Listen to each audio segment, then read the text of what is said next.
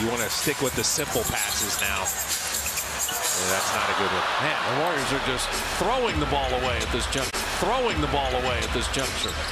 They're trying tougher passes.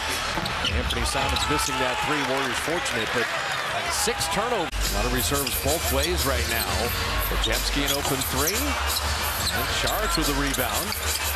There's Paul, an open triple. And Podziemski with the rebound. Third opportunity. Strong. Oh, Brandon plays hard. Rudy missing that three. Saric will track it down. It's my time to shine. Handle. He used it. Now Portland had been up 11, and the Warriors are walking them down right now. Knocking it away. Coming up with a...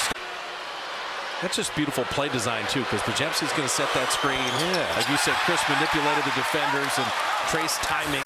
Shot clock at 7. There's Paul and Jabari Walker at 5. They're cutting Saric to flip it up and in. After the first quarter, the Warriors have played some brilliant basketball. Podziemski, open three. The oddest thing in the stats is when you see the Warriors as like the 6th worst shooting team in the NBA. As Saric misses that. Saric picked up the dribble. Brandon going to reward him on the little give and go. Now time, keeping an eye on it. Family members all been in the NBA. Xfinity 10G made for streaming live sports, which means it's the network you can rely on in the biggest moments. Xfinity 10G, best way to stream your Warriors. Dominguez was terrific tonight.